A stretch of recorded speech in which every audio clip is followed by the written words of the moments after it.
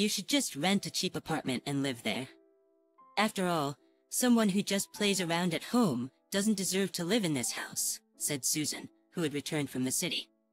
She was now attempting to drive me out of the house where I was living with my in-laws, planning to take my place.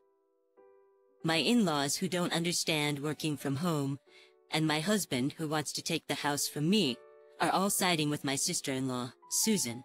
Together with Susan, my husband Mark and in-laws keep blaming me. Do they even realize who is paying for this house's mortgage? That's when it struck me. If I left, who would pay the monthly mortgage of $4,600? There's no reason for me to continue living with these people who make me feel so terrible.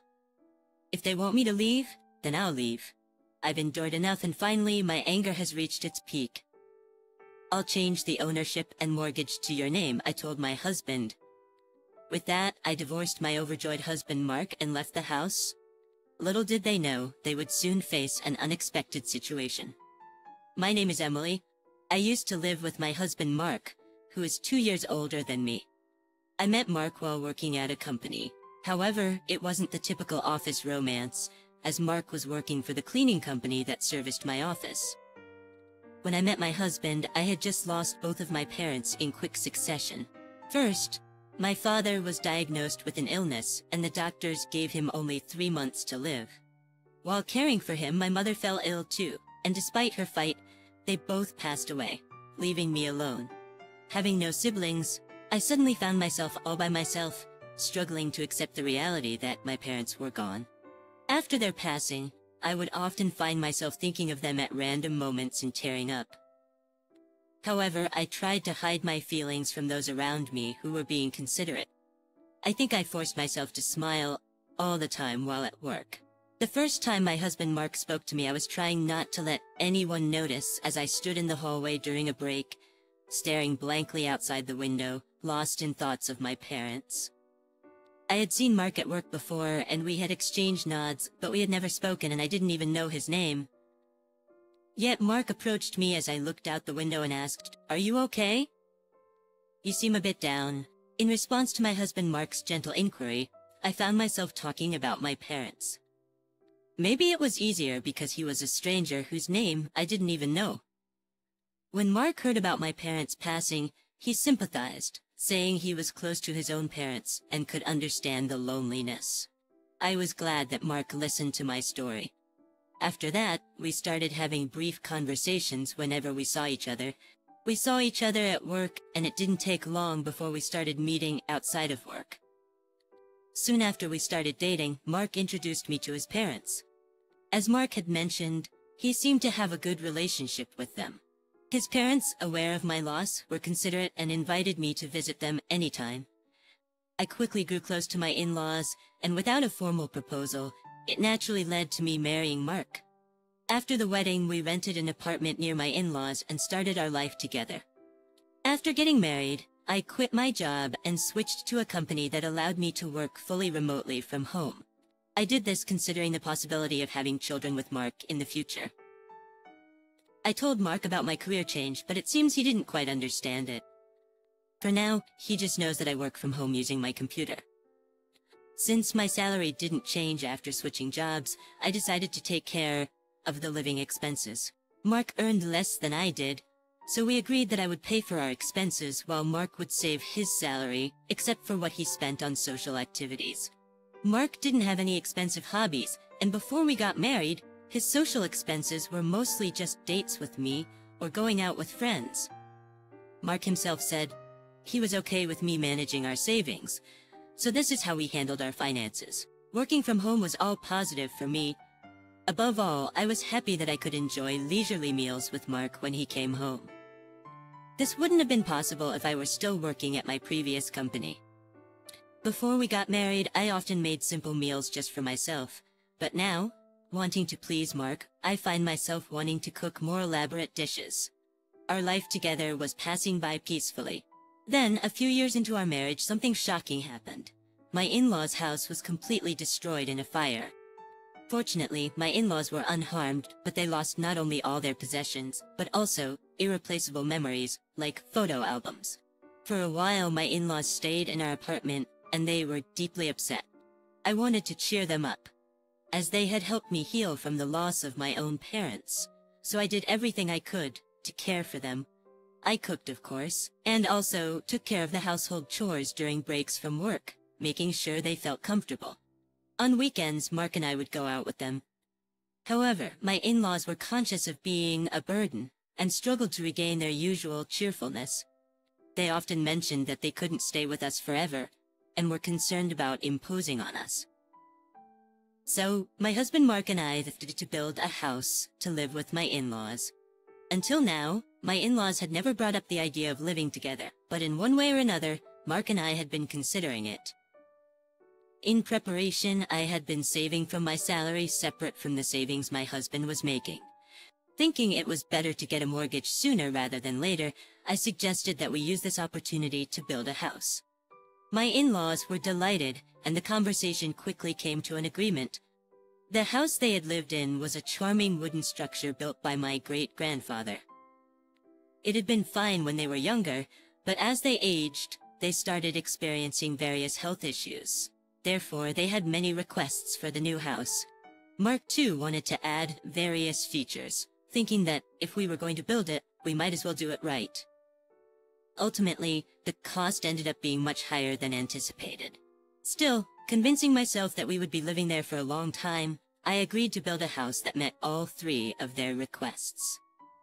I began to sense something was off around this time. Mark was excessively claiming to his parents, Karen and John, that he was the one building the house, and they were constantly thanking only him. Even though the house and the mortgage were in my name, the down payment came from my savings, but it seemed like Mark hadn't mentioned this to Karen and John at all. Perhaps because of Mark's insistent claims that it was his house, Karen and John started pressuring me to thank Mark as well. I do appreciate Mark not just for the financial aspect. I paid more because I was able to, not because I wanted gratitude from Mark or Karen and John. However, even when Karen and John said such things to me, Mark didn't stand up for me.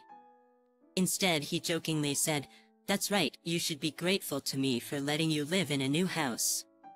I was definitely upset after being repeatedly told falsehoods. I understand that Mark has his pride, so I didn't ask him to tell his parents the entire truth. But I did ask him to stop making it seem like I was doing nothing. However, Mark, perhaps feeling more confident because of our new house construction, just wouldn't listen. And then I found out that Mark was telling a terrible lie to his parents. Incredibly, he told them he worked at the same company where I used to work. The company I worked for is considered a well-known major corporation. True, Mark still has dealings with that company, but as I began to notice Mark's lies and his inflated pride, I started to feel increasingly distrustful of him. I also felt uncomfortable because his parents always seemed to favor him. Still, I thought once we moved into our new home, the issue of who built the house wouldn't come up anymore, so I just kept enduring patiently. However, once our new home was completed and we started living there, their attitude towards me clearly began to change. It seemed like my in-laws, just like Mark, didn't understand the concept of working from home. They thought I was just playing around because I didn't go out during the day and was always at my computer. Mark had been complaining to them about my work schedule, not realizing the hard work and dedication I put into my job. Complaining to them that Emily is just playing around all day, and they seemed to have completely believed it. Before we moved, they never said anything, maybe because they felt I was taking care of them, but the sarcasm increased as soon as we moved. They say Mark built such a fine house, and you just stay in and play around. Must be nice. Why don't you work a little and help Mark out? Even when I was working on my computer, they would come to my room just to make these snide remarks. The discomfort made me leave the house more and more, working from a cafe instead. I repeatedly appealed to Mark to clear up his parents' misunderstanding. While Mark might not understand the work I do, it's my salary that's supporting his and his parents' lifestyle. All I needed was for him to tell his parents that. But Mark just said, "Just let them say whatever they want," still not listening. Since I was supposedly not working, I got saddled with all the housework, and his parents started bossing me around. I couldn't take it anymore and finally stood up to his parents. Mark was there too, and I thought he would finally take my side, seeing how upset I was, but instead he yelled at me, "Don't talk back." Then, he thrust a completed divorce paper at me, threatening divorce if I didn't comply. I had never seen Mark so angry before, and his behavior completely intimidated me, making me succumb to him and his parents' demands. From that day on, both his parents and Mark's attitudes towards me turned utterly cold. The only time I felt seen and could find some solace was when I was working at my computer. I immersed myself in work to forget the treatment I received from my in-laws and husband. One day, my sister-in-law Susan, who had been living in the city, came back to visit. She was coming to see the new house and planned to stay for a while. My in-laws immediately started complaining about me to her. They said Emily is always cooped up in her room, playing on her computer. Does she even realize whose generosity allows her to live in such a nice house? What on earth is she doing on that computer all day? Playing games? Is she some kind of nerd? That's just weird. We don't really understand all this, but maybe she's one of those nerds, you think? If she's always on her computer, she must be one, right? Isn't she ashamed of not working? Trying to escape their loud conversation meant for me to hear. I went to my room. Then I heard something even more shocking. They said, wasn't Emily just a cleaner at Mark's company? It's amazing how she lies about working from home. She couldn't possibly have the skills for that. Susan was talking as if my and Mark's roles were completely reversed. Since Mark had told his parents he worked at a major corporation, maybe he was the one who was actually working from home. Maybe he had also lied that I was a cleaner. The real liar here was Mark. I wanted to tell this to Karen and Susan, but given everything that had happened, I doubted they would believe me, so I just gave up. Ever since Susan came to visit, my place at the dining table was taken over by her, and I couldn't even eat at the same time as everyone else. While they ate the meals I prepared during my work breaks, I would be secluded in my room, continuing my work. This went on for a week, and the day for Susan to return to the city came. But suddenly Susan declared, "I'm going to live in this house too." After staying here, I found it quite comfortable. I just quit my job, so I've decided to move back here, she said. Susan had been working in the apparel industry, but she got tired of the interpersonal dynamics and decided to take a break. Susan's family home was being rebuilt, so when she returned and saw our new house, she found it more luxurious than she had expected. Leaving the city to start a business here could be good. At my level, I can work from anywhere, she said. My in-laws Karen and John were thrilled with Susan's words. Mark seemed quite pleased with the compliments about the house, too. However, there was no designated room for Susan in this house. Until now, she had been staying in the guest room, but if she were to live here, another room for Susan would be needed, and the house had no spare rooms. Susan had realized this after living with us for a week. She told me, "I'll live here, so you should leave," Susan said with a smug, malicious grin. "People who just play around at home don't deserve to live in a house like this. You should find some cheap apartment somewhere and live there. No, this house is mine because that's a good idea. You do nothing but stay at home all day every day." Karen sided with Susan, leaving me no room to argue. I tried desperately to explain my job, but Susan, who had just said that work could be done from anywhere, wouldn't understand about working from home. Just because I'm not going out, they say I'm not working. They're trying to corner me with such an absurd argument. After everything that's happened, I'm really starting to get angry. Mark doesn't try to speak the truth, just stands there, laughing and watching the situation. Until now I kept quiet, considering Mark's position, but I finally told Karen, John, and Susan that this house was built in my name. I'm paying for all the mortgage and all the living expenses. The down payment came from my savings, and Mark hasn't paid a single penny. Seeing me speak up to this extent, Mark was clearly panicked. However, the only things that came out of his mouth were words to berate me and self-serving statements to hide the truth. He shouted at me, calling me noisy, telling me to shut up. Calling me a liar, Mark was obviously flustered, and it was clear he was hiding something. Yet, Karen, John, and Susan still defended him, calling me a liar.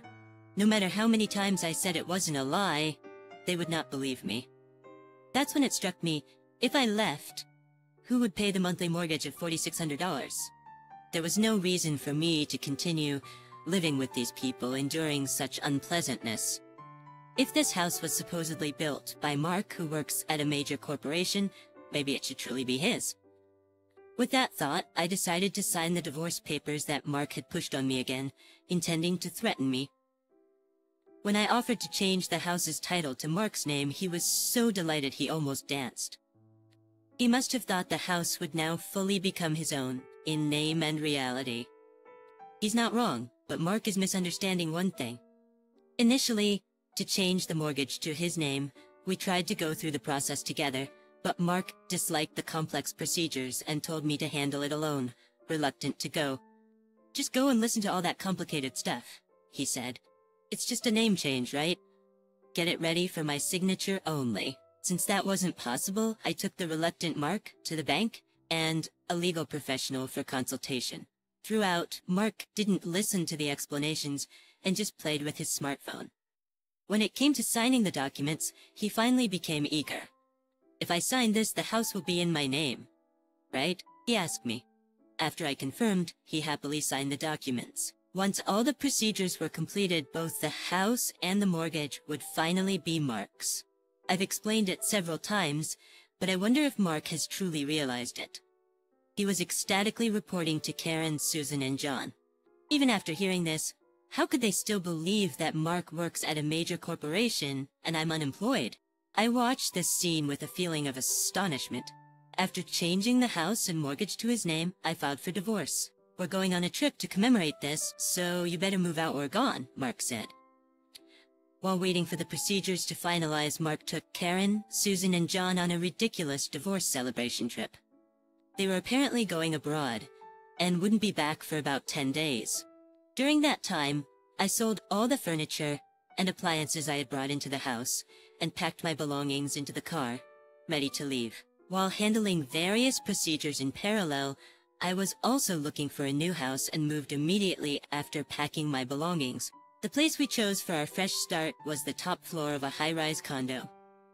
It was a stroke of luck that this mansion worth about $5 million was available. However, I thought it must have become available just for me, given the timing, and I decided to boldly purchase it. For the past few years, living with Karen, John, and Mark had been restless, so I was thrilled about my new life ahead. In fact, I had an inheritance left by my deceased parents. I had been investing using that inheritance even before marrying Mark. Initially intended as just a way to earn some pocket money, these investments turned out to be a huge success, and now my assets amount to several $1,000,000. I had planned to use that money for a relaxed, early retirement with Mark in the future. I had kept this asset a secret, intending to surprise Mark, but now I'm truly glad I never mentioned it. If I had told them, Karen, John, and Susan might have joined forces to take my assets. Living with that family, I painfully learned just how careless they are with money. The house I lived in with Mark and his parents was decorated mainly based on their preferences, so it wasn't to my taste. With the move to the condo, I took the opportunity to create a space I love, carefully crafting the interior to my liking. Now it has become the perfect space, surrounded only by things I adore. Above all, there's no one around to make snide remarks, so I can happily work from home.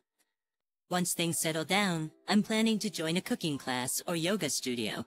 Finally, in this enjoyable and free time, I have regained a peaceful mind for the first time in years. The call from Mark came the night they returned from their trip abroad.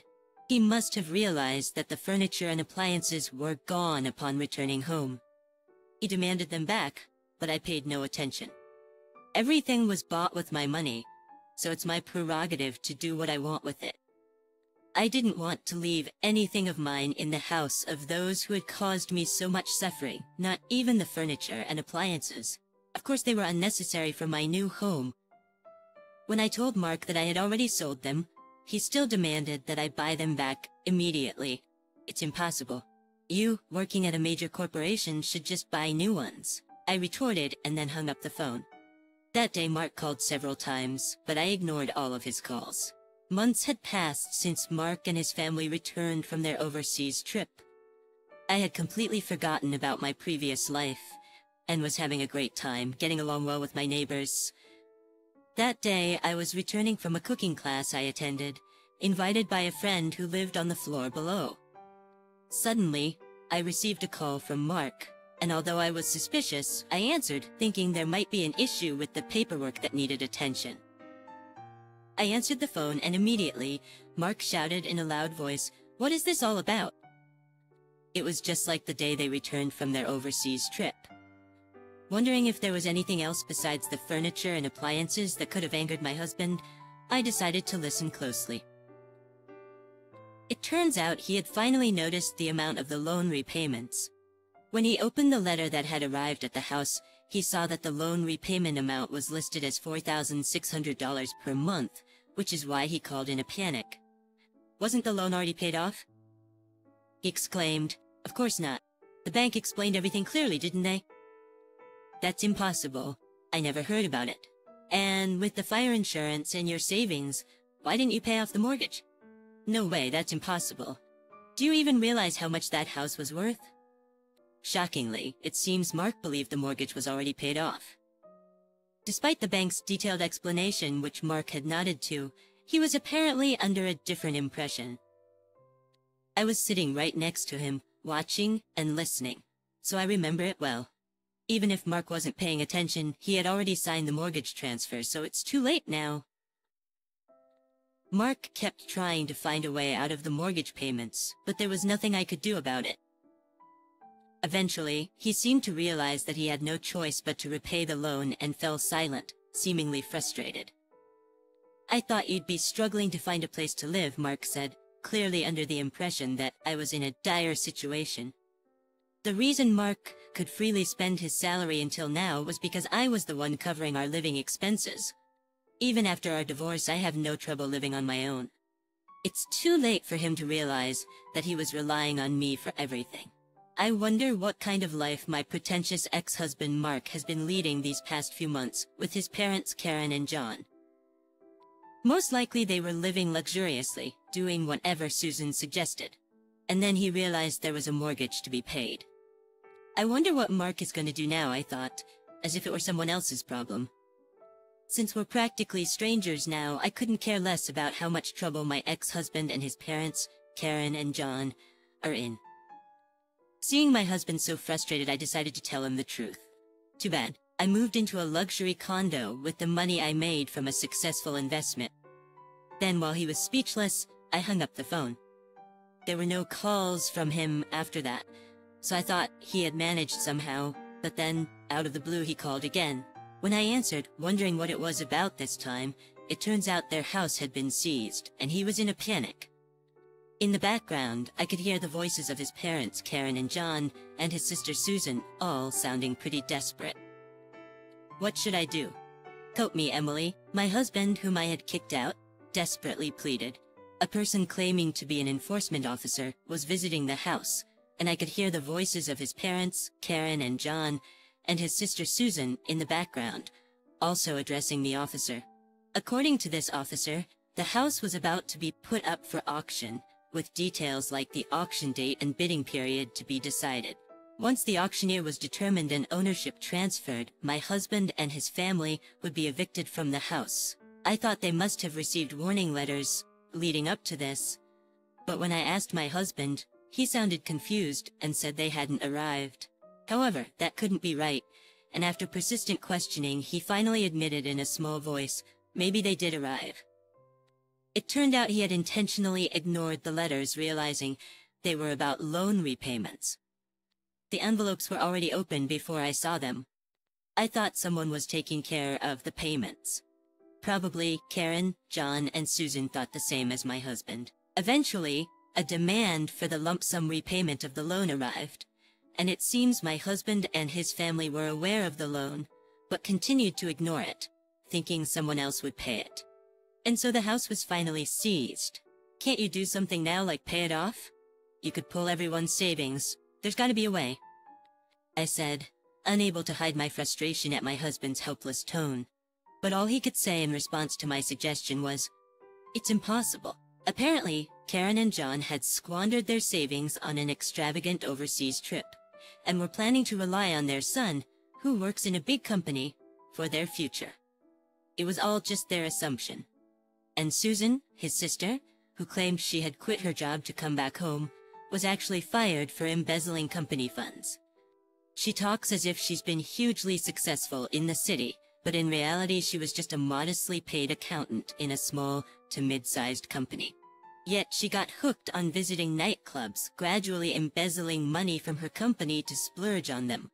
Even though she actually returned home relying on her parents, Karen and John, she had the nerve to make such grand claims. As for my ex-husband, after our divorce, he pretended to be working at a large corporation and started dipping into his savings to cover living expenses. Both Karen, John, and Susan lived lavishly, and the money he had saved while we were married was completely gone. Then came the demand for the lump sum repayment of the loan. As our previously hidden financial situations came to light, it seemed like the focus was shifting from the court case to each other. In the midst of this, my ex-husband started clinging to me.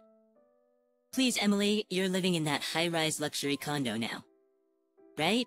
Let's all live together there again." I refuse. We're divorced now, and as far as I'm concerned, we're strangers.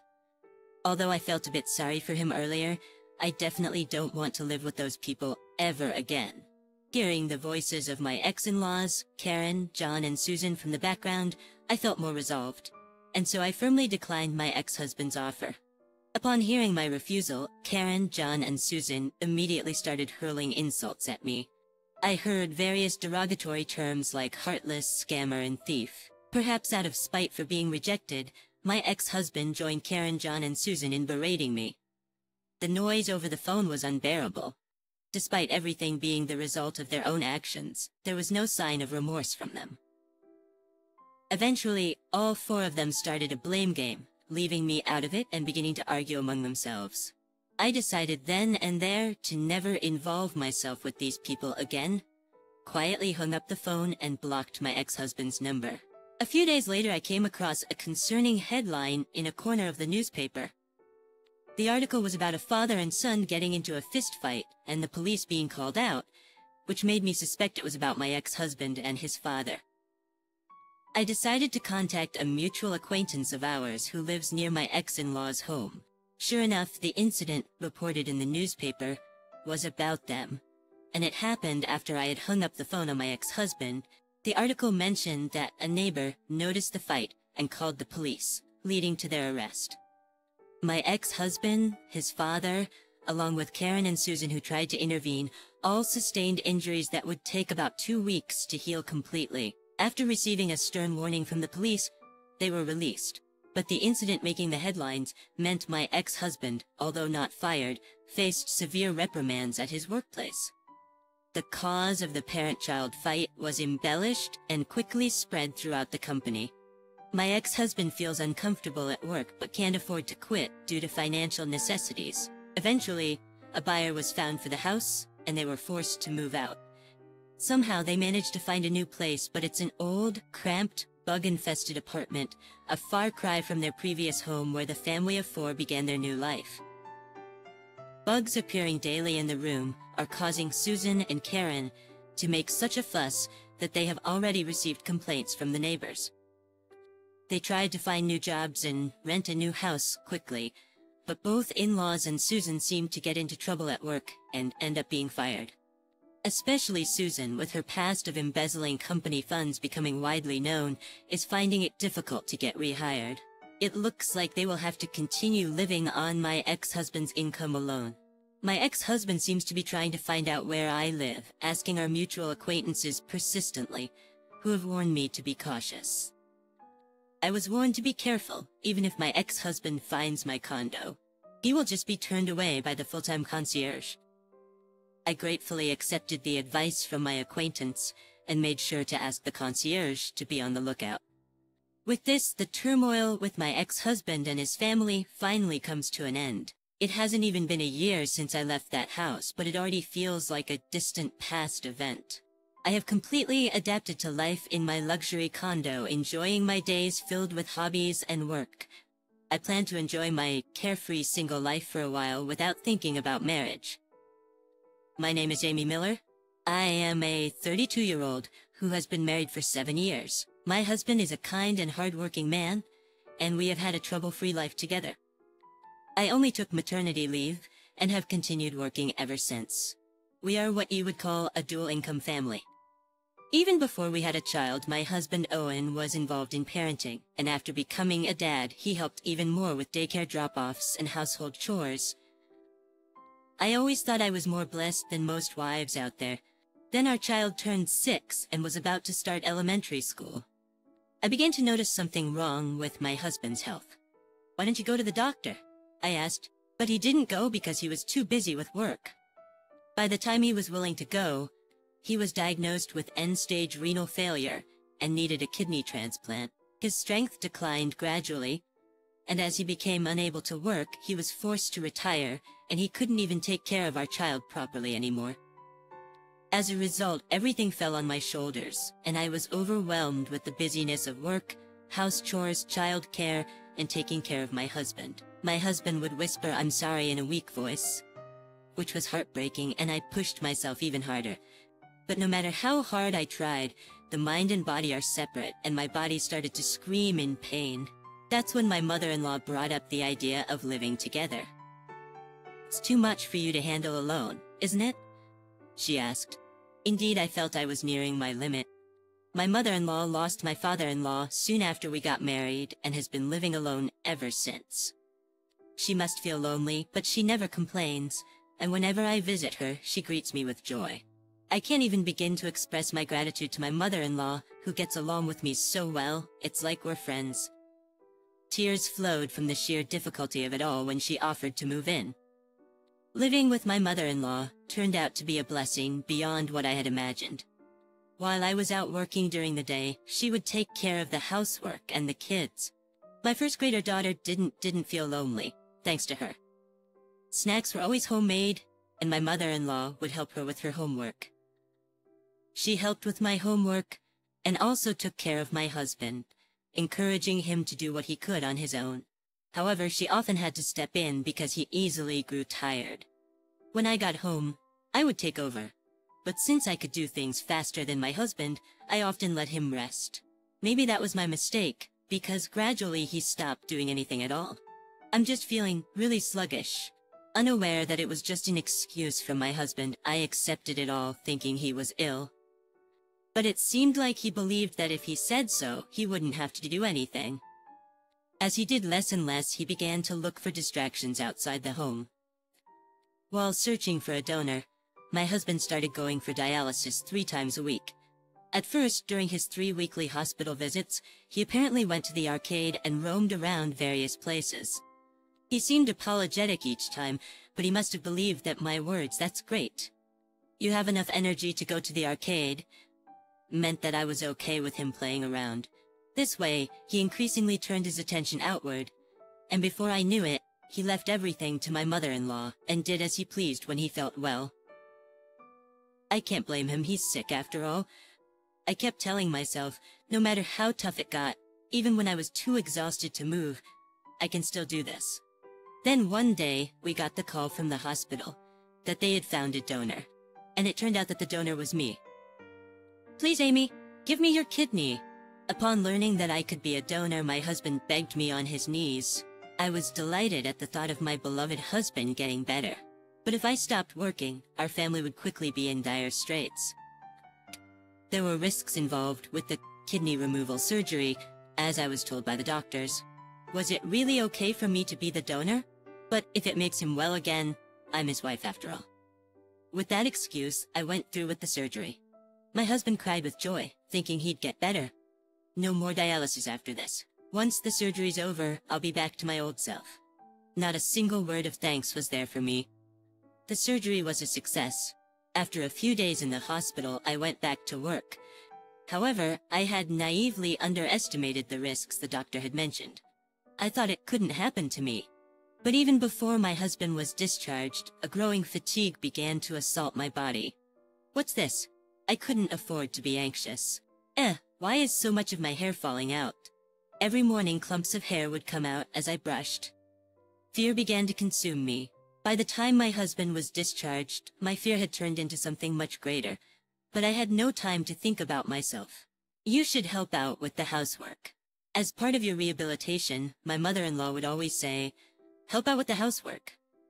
But Owen was always out playing, as if carried by the wind. Instead of helping, he would look at me and say, what's that on your head? It's disgusting, mocking my thinning hair. And then one day he threw his last words at me. I'm divorcing you, you sick bald woman. I'm starting a new life. I was stunned by his words. What do you mean? I asked, still in my work clothes. What about your mother? I continued. I have to tell her about such important matters. What are you talking about? Owen replied, this is a matter between husband and wife. It's got nothing to do with Mom. But I couldn't help but think of how much my mother-in-law had helped us. You might have been saved, but I don't care. Anyway, I'm divorcing you. I was taken aback by his sudden decision. Why? Why all of a sudden? My head was spinning, and I desperately needed my mother-in-law's calm analysis. But when I got home, she had gone out shopping. That's right, she had said, I'm going out for dinner shopping. In that moment, I felt like I had no one on my side. All the efforts I had made to save our marriage came crashing down. I have to solve this myself, I thought. I can't accept such an unreasonable proposal. It's not right for Violet if we get a divorce. I thought of our elementary school-aged daughter, but it seemed like my husband wasn't thinking about her at all. Look, I've gotten healthy, but look at you. That monstrous head of yours. It's unbearable to look at, but I couldn't believe what he was saying. But this happened because I gave you a kidney, I reminded him. So what? He replied callously. Don't act like you're doing me a favor. Sure, I asked for a kidney, but if I had known you would go bald, I would never have asked. I was hurt by his words. How can you say that? I didn't choose to go bald, after all the pain I went through to help you. You've been thinking this the whole time since you got out of the hospital? I asked, tears welling up in my eyes. Yeah, I have, he admitted. It's been torture seeing you every day. To think of waking up next to a monster for the rest of my life. It's just disgusting. I couldn't believe what I was hearing. That's cruel, I said, my voice shaking. After I gave you my kidney, you're gonna say that? Sure, I asked for it, but who would have thought it would turn you into a monster? He retorted, but still, just sign the divorce papers, alright? Here, sign this. He carelessly tossed a set of divorce papers at me. Sign, he demanded. I couldn't believe it. The papers were already signed and stamped with his name. Once you sign this, we're strangers, he said coldly. That'll be a relief, won't it? I couldn't believe how heartless he was being. But what about Violet? I asked, my heart breaking for our daughter. She's still in elementary school. Wouldn't she be sad if her parents got divorced? She'll forget about it soon enough, he replied callously. It's no big deal. What do you mean by that? I mean, once I'm divorced from you, I can find a new love. Then I can remarry a beautiful woman. Are you saying you've been cheating? Why would you think that? You think I'd have time to cheat while I was sick? Sure, normally one wouldn't have the time to cheat. But looking back, it seemed he spent too much time away from the family. But nothing. Don't accuse me of things that aren't true. You're a monster who's jealous for no reason. How much more disgusting can you get? Just sign the divorce papers already. Wait, you can't just spring this on me. It's not sudden. Since I got sick, I've really thought about it. It's a waste of time to stay with an old wife like you. I've always hated how you made me feel indebted. I decided in my heart that I'd divorce you once I got well. Once you got well? Is that why you asked me for a kidney? I didn't necessarily need your kidney. Any would have done, but it just so happened that yours was available. It's only sensible to use what's usable. With such a cavalier attitude, I've taken on so many risks because of this. Weren't you informed about the risks at the hospital? You decided to go through with it anyway, didn't you? I didn't force you. Yeah, but if I'm gone, who's gonna work and take care of this house? Don't worry, you don't need to think about that. I'm healthy now. I can work and provide for the family. Even when you keep saying every day how sluggish and feverish you feel, you're gonna work like that? Yeah, I'll be fine. I'm sure I'll be back to my full strength soon. Then I can find a job again, and start supporting the family. So you're that healthy now? But you haven't done anything yourself. You let Mom and me do everything. That's because you wanted to do it all, yet you always said you could do it faster yourself. It's true, but it was Owen who was content to let it be that way. So once you sign that, you can get out? Get out, why? Obviously, once you sign it, you're a stranger to me. It'd be weird for a stranger to live in my family home. It's only natural that you're a stranger to me. But what about Violet? You can't just tell me to leave all of a sudden. I have nowhere to go. What are you talking about? It's obvious Violet stays here. I can't leave my child with a woman who doesn't even have a place to live. So it was all planned out. Owen had me donate a kidney just so he could kick me out once he started feeling better. I was just conveniently used. I was completely dejected and unable to think. My mother-in-law walked into the room and home. Oh, what's wrong? Looking for rescue in the face of my returned mother-in-law, I saw a young woman standing next to her. Hey, why are you in the house? I told you to wait outside. Well, I couldn't help it. Your mom told me to come in. You have to listen to your future mother-in-law, right? Future mother-in-law? Idiot. Don't say weird things. Mom, why did you even let her in the house? Well, when I came back from shopping, this girl was standing outside. When I asked what she wanted, she said she knew you. So naturally, I told her to come in. What's wrong with that? Isn't that what you'd expect? Indeed, that's expected. If someone is said to be acquainted with my husband, they would be let in. But this woman who's said to be an acquaintance? What kind of acquaintance is she? Weren't you just an acquaintance? That is, well, more than an acquaintance. I'm his girlfriend. And soon I'll be family to your mother-in-law. What is this girl talking about? That is, come on Owen, say it clearly. That I'm your girlfriend, and we're promised to marry. You've been cheating. But you just said you didn't have time for that. That's why. Why did you come into the house just because you were invited? Well, I wanted to see the bald-headed monster for myself. Owen said his wife's head has become so bald, she looks like a monster or a goblin. It's disgusting to think of being with that for the rest of his life. How could you say such a thing? No, Mom, it's not like that. So since you're getting divorced and she's leaving this house, I won't get to see such a monster again. I was curious to see how much of a monster she is. And then what a pity, she's wearing a wig. So my husband and his mistress have been laughing at me? And that's why you want to divorce Amy?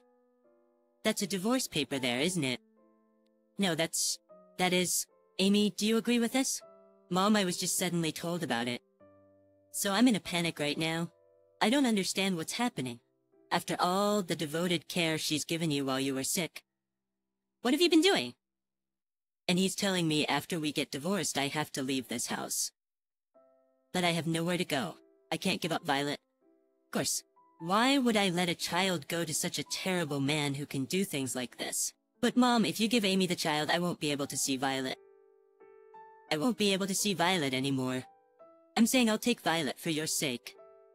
My mother-in-law was silent for a while, but when she spoke, it was something unexpected. Amy, please sign the divorce papers. I thought, so I'm just the daughter-in-law after all. But then my mother-in-law said something completely different. If you sign the divorce papers, it's you who will be leaving. Why should I leave? Whose house is this? That's Mom's, so that means I get to decide who lives in this house, doesn't it? I want to live with Amy. I don't want to live with a young woman who goes after someone else's husband. And what's with this old lady? And about Violet? There's no way a woman who spews such nastiness can take care of a child. Besides, you're unemployed. An unemployed person with no fixed address can't raise a child. So it should be Amy who takes custody of the child. That's absurd, Mom. What's the problem? You've been using your illness as an excuse not to do anything around the house. You hardly even look after Violet. Moreover, since you've been discharged, you've just been selfishly yelling around. Can't you see that Violet is scared of you? Why? Parents get angry sometimes, don't they? You're just shouting for no reason. Of course, the child is frightened. That's not what being a parent is about. You're the one who has to leave. Mom, you're not on my side? I'm on the side of what's right. You're wrong. You betrayed a dedicated wife like Amy. How could I possibly be on your side? Damn it. Fine then. Owen grabbed the signed divorce papers and left with the woman. After they left, my mother-in-law kneeled down and apologized to me. I'm so sorry. I never knew he would do such a stupid thing. He didn't understand at all how much you struggled to take care of him. I can't ask for forgiveness, but please. You've done nothing wrong. Please lift your face. I'm sorry. It's my fault for raising him wrong. That's not true. My kind mother-in-law apologized again and again, blaming her upbringing. How could the child of such a kind person turn out like this? Every time I remembered my former husband, I just couldn't understand where things went wrong.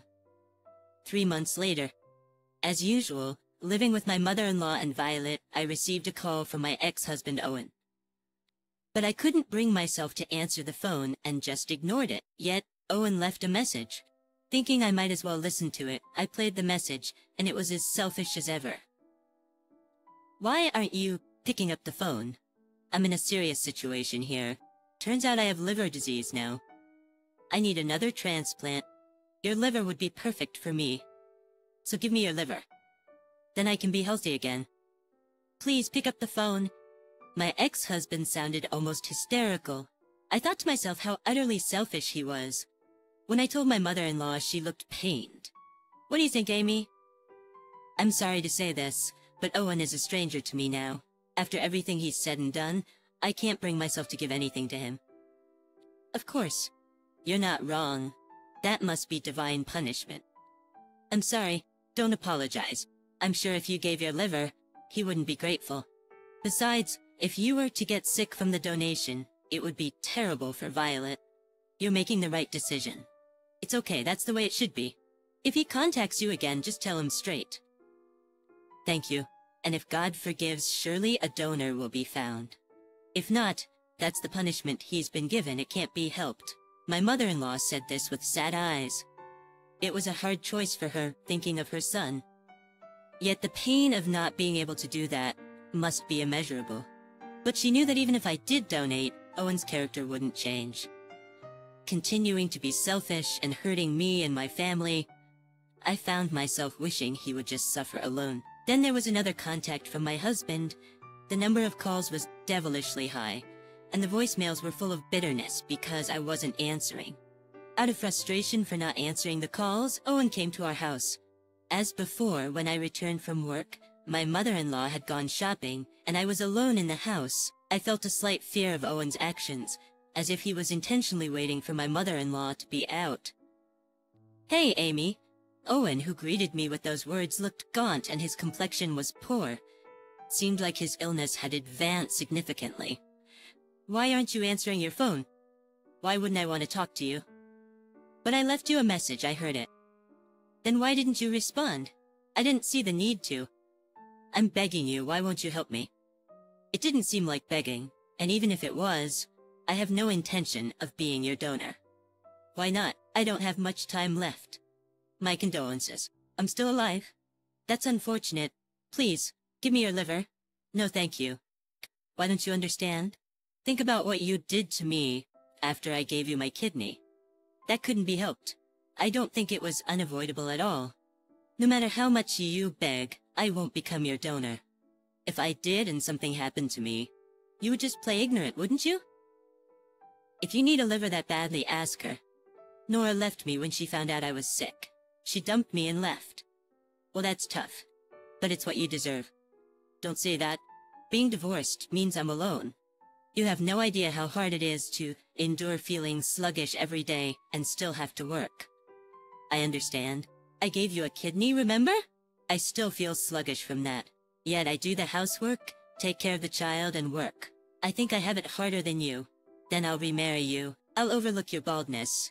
Marry me, give me your liver, and I'll work this time. That way you can take it easy, right? Time out. I'm not relying on you. And marry me as if it's a favor from you.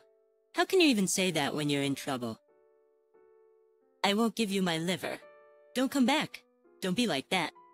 If you keep this up, I'll call the police. Got it? Hearing the word police, Owen fled like he was running away. I thought that would be the last of it, but Owen had more outrageous plans. That happened a few days later. My mother-in-law contacted me to say that Violet hadn't returned from school. Violet hasn't come back?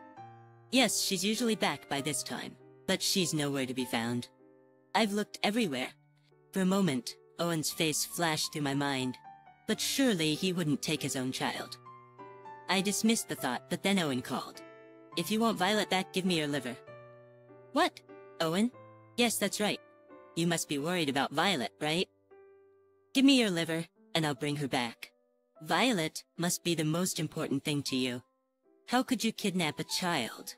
I've only taken my own child. This isn't kidnapping.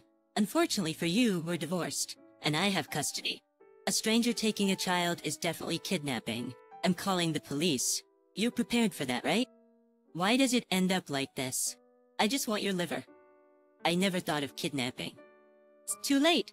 If you had given me your liver, I wouldn't have had to do this. It's your fault, isn't it? Don't blame others for everything. You cheated and abandoned your family, and when you got sick, you expected help.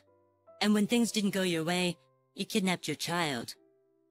That's unforgivable. Why are you getting so angry? It's your fault.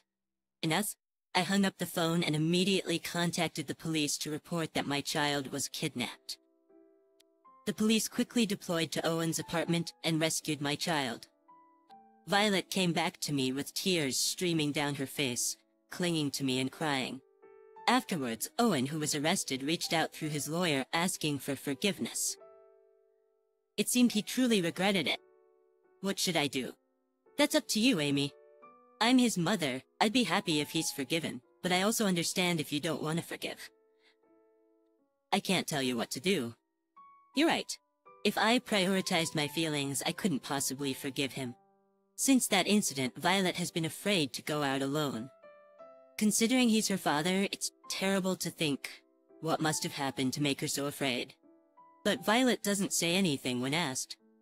Still, when I think of my mother-in-law after carrying this maze-like worry for months, I ultimately decided to settle.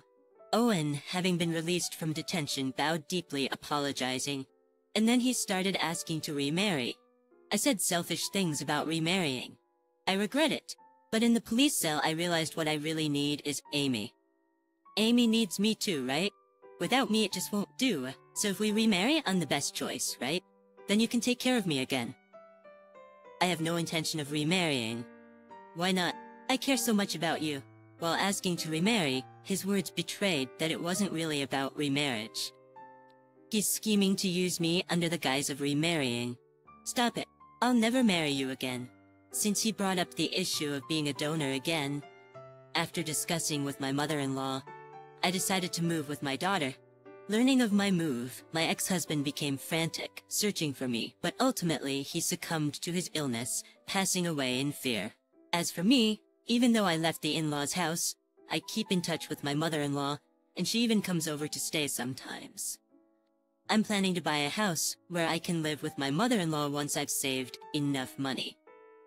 My name is Eleanor Smith. I've been married for 5 years. At 30, I'm still childless and feeling increasingly anxious about it. But my husband says kids are just a hassle and expensive. We don't need them. Let's buy a house instead. He talks about it as casually as if he's suggesting getting a pet. No second-hand homes for me. It's gotta be a new build. And once it's built, my mom's gonna move in with us. That's settled. I don't quite understand his decision-making process. But my husband is absolutely obsessed with owning our own home. My husband George is an only child, so I anticipated living with my mother-in-law eventually. I don't particularly dislike her, and I thought there wouldn't be any issues. Therefore, I agreed to move forward with buying a house. We carefully planned the layout to ensure a peaceful family life, even paying attention to things like the direction the house faces. The home we built is something I'm satisfied with. And so my mother-in-law moved in, marking the start of our new family setup. However, problems started to emerge as soon as we began living together. My mother-in-law's personality, which I hadn't noticed in our infrequent meetings, became glaringly obvious. She wouldn't return my morning greetings, re-cleaned areas I had already tidied up, and criticized the way I cut vegetables in the kitchen. If I did it her way, the next time she'd insist on something entirely different. maybe she's just trying to teach me. But then again, maybe she forgets what she said due to her age. I tried to think that way. However, as time passed, I started to wonder if bothering her daughter-in-law was her hobby. She always had something to complain about, no matter how trivial. She constantly nitpicked everything I did. Whenever I tried to take a shower, she would try to do so at the same time. Or she would decide to leave the house at the same time I planned to. She even said that staying home was my duty as a daughter-in-law, so I was forced to change my plans. I eventually spoke to George about these issues, but he wouldn't listen, and even yelled at me for speaking ill of his mother. Half a year passed, and both George and his mother stopped speaking to me altogether. It's like I don't exist, with no conversation or interaction. My mother-in-law talks cheerfully with my husband, but the moment I enter the room, they both fall silent. When I sit at the table for meals, she lets out a big sigh. The vibe's off, isn't it?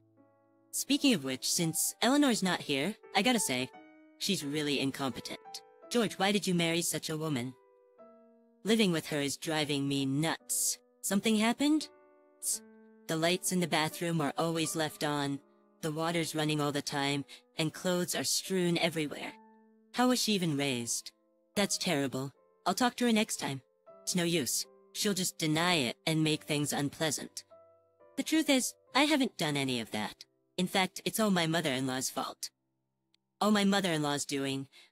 She blames everything on me, and my husband believes it all. As a result, we've been getting along poorly lately, even sleeping in separate rooms. The reason given was that there are plenty of rooms in the house. Sure, we have spare rooms for future kids, but I never thought it would lead to marital separation. This meal is awful. Maybe Eleanor's cooking doesn't suit your taste, Mom. She might be taste deaf. If I have to eat this lousy food, I'd rather eat out. Yeah, let's get some yummy seafood. And so my cooking remains uneaten, and I eat alone every day. In the vast room, only the TV seems to talk to me. What a pitiful life. Why am I being ignored? What did I do wrong? I just don't get it. There's a limit to how much one can be ignored. Recently, the stress has gotten so bad that I've developed alopecia areata. It was supposed to be a happy marriage, but here I am, stressed, to the point of losing my hair. Who could have imagined this? One day when I returned from work and tried to unlock the front door, it wouldn't open. I could insert the key, but it wouldn't turn. Strange, why is that? I tried several times, but it just wouldn't budge. Then I heard laughter from the other side of the door. Are you there? I called out. The key won't turn. Can you please open the door? I expected to be ignored, but I couldn't start dinner without getting inside. And I knew I'd get snide comments if I didn't cook, even though no one would eat it. Please open the door, I pleaded, but contrary to my expectations, I heard her voice. You're not needed here anymore, she said. What do you mean by that? I asked, bewildered. It's simple. This is no longer your home. So please go somewhere else. After that, I heard nothing more from my mother-in-law. What's going on? I muttered, bewildered, as I returned to my car. I tried calling my husband, but he didn't pick up. No matter how many times I called, there was no answer, leading me to suspect that he and his mother were in cahoots. Knowing those two, it must be true. They're really going to this extent to drive me away, which is just too much. If they wanted me out, they should have discussed divorce, but there was no talk of that. No choice. I guess I'll stay at a motel for the night. I resigned and drove to the motel. Lying in bed, I felt even more confused. I hadn't done anything to deserve this treatment. In fact, I had been the one putting in all the effort to make our marriage work. I had been the one putting up with things. I tried contacting my mother-in-law again and also my husband, but to no avail. I tried calling at different times, even when I thought my husband would be home, but he still didn't answer. What's happening? Do they want to break up? If so, they need to tell me, because I can't understand without any communication. Days turned into a week, and I still couldn't reach either of them. This is costing me a fortune in motel fees. I don't want to worry my mom, but I have no choice but to go back home. So I decided to return to my parents' home for the time being. But that house is mine too.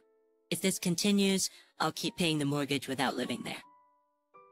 This is ridiculous. After much thought, I decided it was pointless to keep paying the mortgage and resolved to sell the house. I contacted a friend who was a realtor, and they said they could quickly sell it. Well, it's bound to be lower than the purchase price, considering it's been 3 years. I reasoned with myself, preparing to hand it over to the realtor. It's not fair to sell the house without telling George and his mother. If they were suddenly told to vacate, they'd be in trouble too.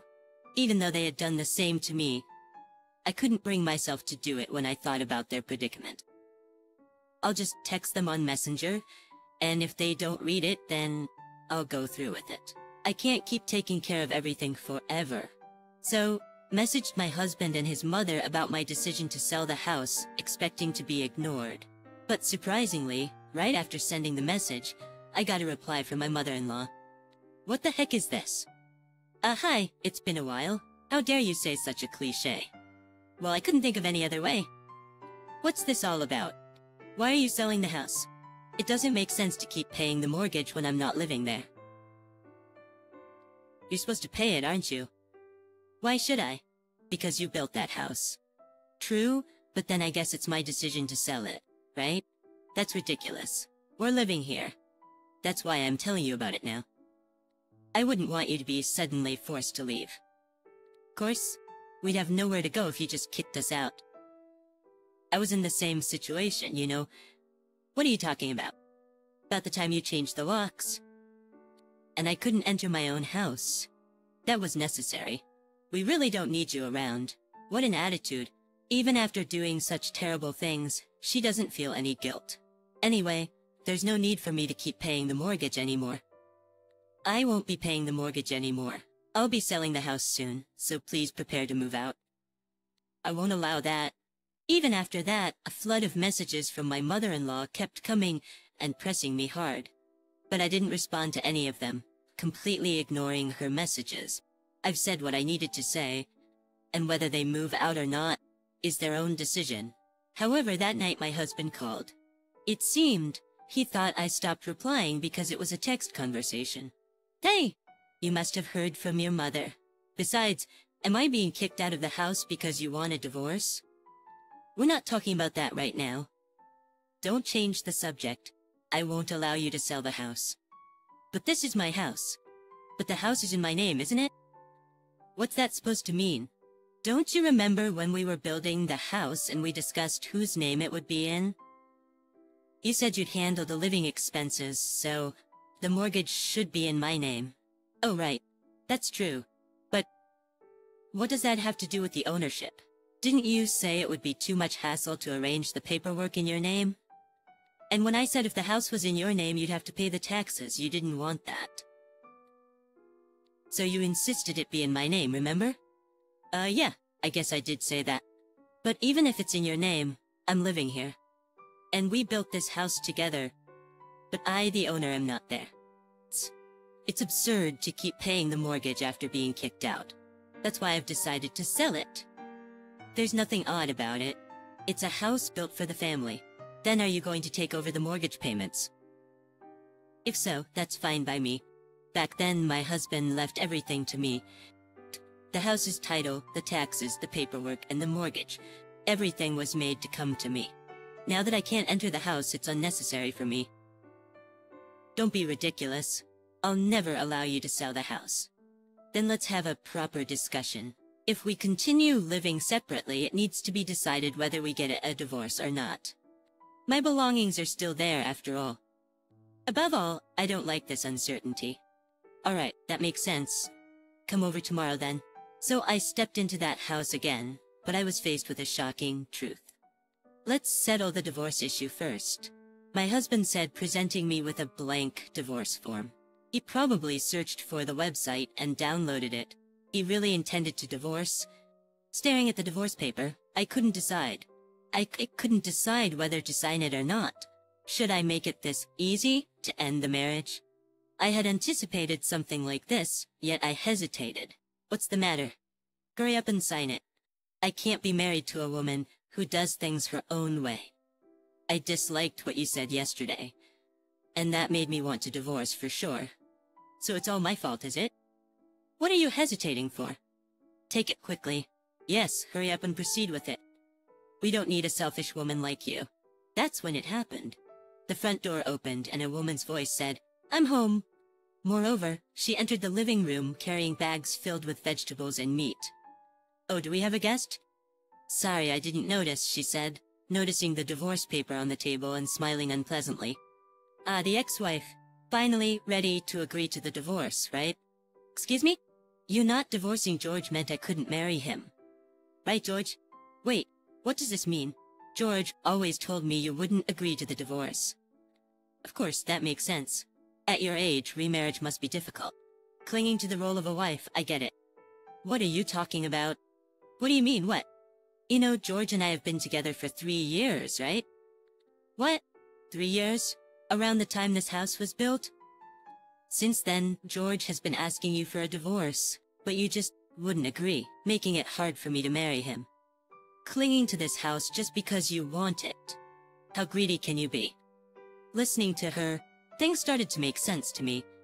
"So, you started being harsh to me right after we moved in with your mother because you wanted to remarry with this person you had a girlfriend." "What? You didn't know? What do you mean, George? What is she talking about?" "Oh, she's just confused. Probably doesn't remember what we talked about." "Ah, I see. That's why George was so tired of her." "Yeah, that's right. Isn't it, Mom? That's right. George never liked you. So you all have been deceiving me." "No, it's not like we've been deceiving you. It shouldn't matter if she came into the house. You left on your own." "Left on my own? You're the one who changed the locks and made sure I couldn't get in. But you still chose to leave." "I see. I understand now. I took the divorce paper and put it in my bag. Then I'll be selling this house." "That's ridiculous. This is my house. The divorce has been decided. Since the house is in my name, it's my right to sell it or do whatever I please." "No way. Then transfer the title to me. There's something called division of property in a divorce, right? Just give me the house, and we can end this. Do you really think you can afford the mortgage on this house?" "What are you talking about? If you can pay, why can't I? Don't say something stupid." "Really? Are you sure about this?" "Yeah, I don't care. Anyway, if the house stayed in your name, you'd do something bad with it. You're that kind of woman." "Alright, then. I'll give you the house in the property division, and I'll take the house savings. In exchange, I'll leave the furniture and household items." "Well, okay. My husband had no idea how much the mortgage was. He never bothered to check. He didn't care about how much I had been paying each month. And now, with this other woman in the picture, once this house is gone, he'll likely never own a house again. My husband must have thought he could win over the woman with the house as bait. Once the house is gone, it's clear she will look down on him. That's why, even if he has to give up his savings, he wants to keep the house. What a foolish man. The lowest of the low, he deserves to go to hell." A month later, I received a call from George.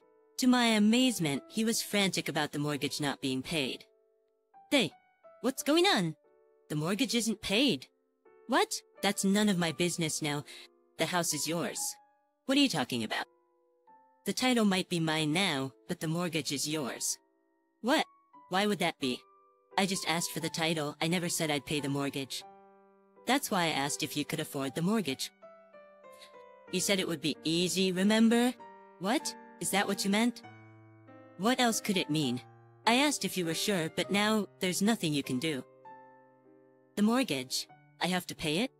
Why did you think I would be paying after that conversation? How selfish can you be?" How much is the mortgage each month?" "It's $2,000 a month." $2,000? Half of my $4,000 salary is going to the mortgage." "Exactly. How can I live like this? My allowance, her allowance. Do you give her an allowance?" "Of course. I never got an allowance from you." "But you were working. Then she should work too, right?" "No, she can't. She's a natural-born lazybones. I can't ask her to work." "Ridiculous. Then you have to figure it out." "I'm divorced from you now, so it's not my problem." "Don't say that. I'm curious. Why did you two meet? How do you even have a connection if she's jobless?" "We met on a dating site." "You were on a dating site?" "Yeah, well, so you met there and had an affair, Matt?" "Well, yes. This is not funny. We're divorced now, so it doesn't matter. I can't believe you wanted to marry someone like her. The same goes for her. When we were married, things were fine, so I thought it would work out. I was working, remember? Well, do as you like. I don't care anymore. 6 months passed without any contact from George. I thought he and his wife must have managed to get by. However, what George said next was completely unexpected. It's no good. What now? Actually, I was planning to use Mom's savings to pay the mortgage, but she doesn't have any savings. Oh, your mother, she's quite the social butterfly. Exactly. She said in the past 3 years she's been traveling, going to bars and eating at fancy restaurants.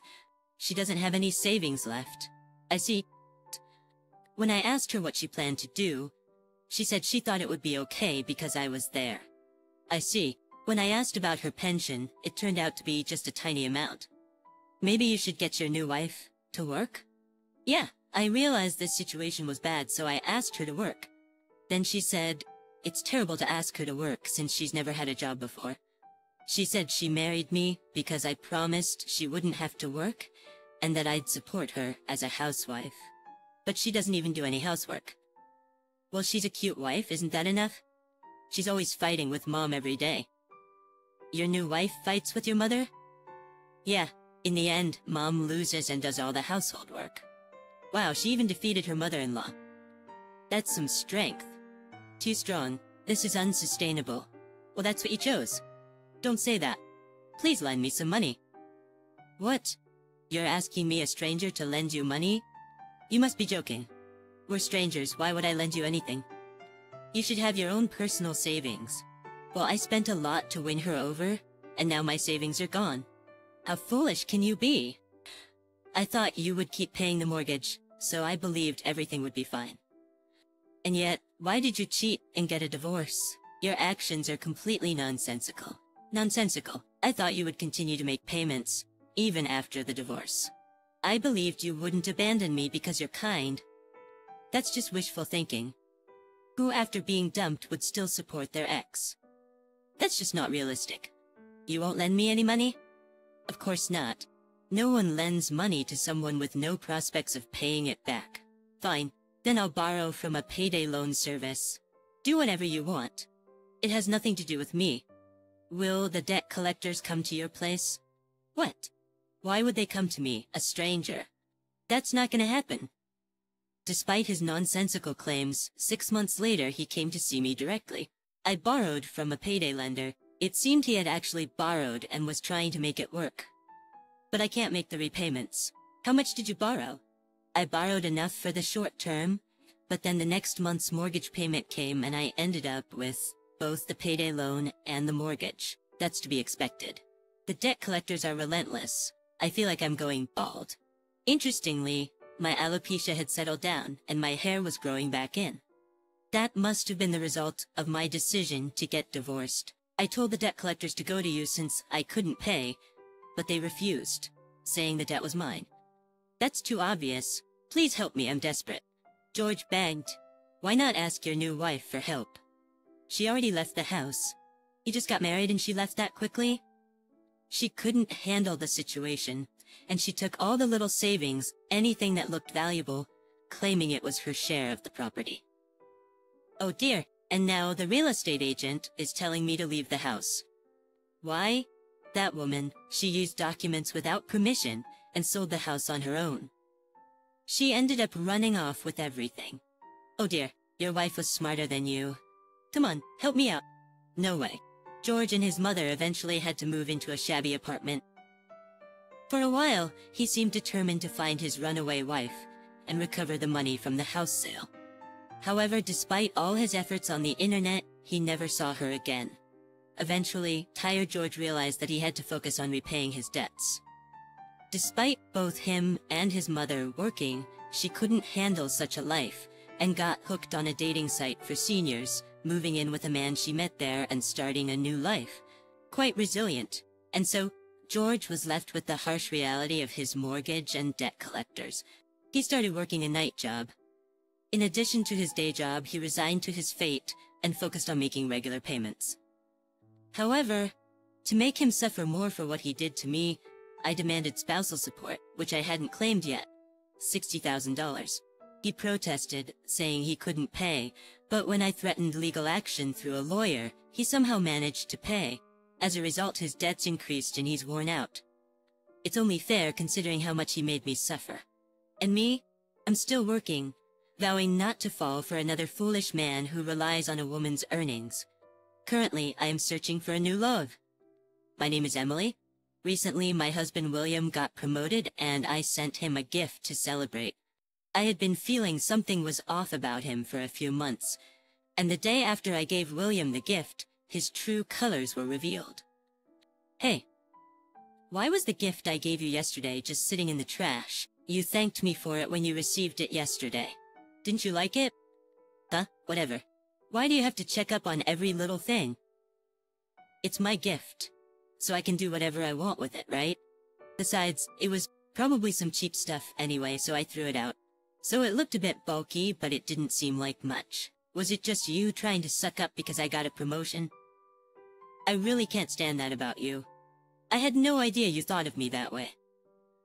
Well, you wouldn't have trashed it like that otherwise, right? But are you sure that was a good idea?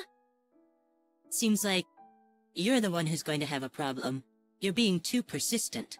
I said it's fine, so it's fine. The content seemed like paper anyway. You don't mean there was a paper and there were thousands of dollars, do you? If you're going to spend money on unnecessary stuff, you might as well spoil me more. Yeah, well sure. If that's what you think is best. Then, just to be clear, I want you to check what was inside the gift. By the way, you just casually said you can't stand me. Did you mean that, or was it just in the heat of the moment? Man, you're so annoying. I've been saying it all along. Did you seriously think I was truly in love with you? To be honest, I don't need you or our child anymore. I just got married and had a child for social status. Our daughter is already 5 years old, so maybe it's time to live separately. Divorce is a hassle, so let's just live apart. I'm tired of playing the husband and father role. I've made it this far in my career, so I deserve to be free. I'll pay child support so you guys manage on your own. That's pretty selfish of you, isn't it? Who was it that cried with joy when Olivia was born? When Olivia was born, who said they would cherish their family forever?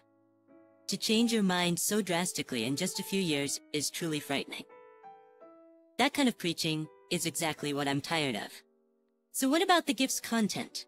It doesn't matter anymore, right? I've already thrown it away. What? You want me to say, oh, it was just some cheap thing after all? That's the kind of annoying stuff I'm talking about. As my wife, you should just listen to what I say. Always contradicting me, saying I'm wrong. Don't you know the phrase, respect your husband? You always scold me without considering the time, place, or occasion. Don't you realize that hurts my pride? When I say no to Olivia, it means no for you too. I have to explain it out loud because you don't get it. And about not considering the time, place, or occasion, I do feel the atmosphere. I've thought about staying silent, but everyone's making faces like say something to him. Didn't you feel that? Of course not. What have you been looking at all this time? When have I ever been looked at like that? My promotion is thanks to my hard work and big contracts. It's not just seniority. A person like me wouldn't be annoying to others. You've never really seen me. Oh really? Then you might be happy with what was in the gift. It might have seemed cheap, but it's not worthless to me or you. I can't speak for everyone, but here, open this one. If you still think it's pointless, I'll throw it away. Oh, so you didn't just pick it up? Having two of the same cheap things, huh? Fine, whatever. It's gonna be the same result anyway. We'll see about that. Huh? What's this doing in here? What, you mean the photos of you cheating? Don't you recognize your own face? Let me tell you then. In those photos, you're the one drooling over someone else. And I know it's you. We've been together for at least 7 years. No, that's not what I mean. Why do you have this? This kind of photo should only be known to us. Oh, so you do remember? No, it's not like that. Fine. But seriously, how long are you just gonna stand there? You know the bag with the same stuff is in the communal dumpster, right? Yeah, you're right. I can't stand here chatting with you. I gotta go now. With that, William rushed out of the entrance and headed for the dumpster. but it was already too late. Hey, I will ask the landlord to give me back that envelope. I just accidentally threw it out last night, but it actually contains something really important. Look, the landlord's dumbfounded face. He's frozen because you talked to him. See, he's holding the envelope you threw out and comparing the photos of you and the real you. Hey, what the hell are you staring at my photos for? Don't look at me. Give it back now. That's a terrible way to speak. You're the one breaking the rules, yet you're taking it out on the landlord. Can't believe this. And aren't you embarrassed making a scene on this busy street? Me embarrassed? That's none of your concern anymore, right? After all this, you're still worried about me? You shouldn't care about me anymore. A normal person wouldn't do what you've done. Yeah, well, a normal husband wouldn't cheat so casually either. And I think a normal husband wouldn't just throw away a gift from his wife. Right? You're the one who strayed from normal first. How can you make it sound like I'm the bad one? Are you nuts? You weren't like this before. You used to be kinder, more considerate. Why did you become so cold? Hey, I never thought I could be this cruel either. But if you think about it, you'll know why. Maybe things would have been different if you had thought about me a little more. So what, you just want to make me the bad guy? Have you ever thought that maybe you're the reason I had to do this? Can you honestly say that you're completely blameless? Don't you ever think that your actions drove me to do this? What? Are you blaming me now? That's not what I'm saying. I'm asking if you can honestly say you've done nothing wrong. You're always blaming me. Doesn't Emily have any faults? But I'm the one always getting yelled at, always feeling bad. Don't you think that's unfair? This is a completely different matter. And you know, trying to make me the bad one? You're the one at fault here. Why did you do this? What about me didn't you like, especially when we have our child? Explain it to me in a way that I can understand. If you're going to blame me, you need to explain yourself first. Don't say you too. I have all the evidence in these photos. Everything in these photos is what you dislike about me. And since you wanted a divorce, I included a lawyer's contact too. You went that far? But you need a witness, right? Who did you ask? Really? Yeah, really. That's why I gathered all this evidence. You're unbelievable as a human being. Huh? Isn't that obvious? I had to tell your mother first, so she wouldn't be shocked. It was faster to have your mom and my mom know it. Unbelievable. To have your mom and my mom know it. Unbelievable. You're not even thinking about what happens to me. I hate your selfishness. Now I have nowhere to go back to. You've just been gathering allies for yourself. Have you ever thought about what happens to me next? Why should I think about your future? You're the one who did this, without thinking.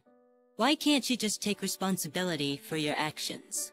You created this situation. And yet, why am I the only one getting blamed? Oops, it's time for me to go to work. In this situation, how can I leave?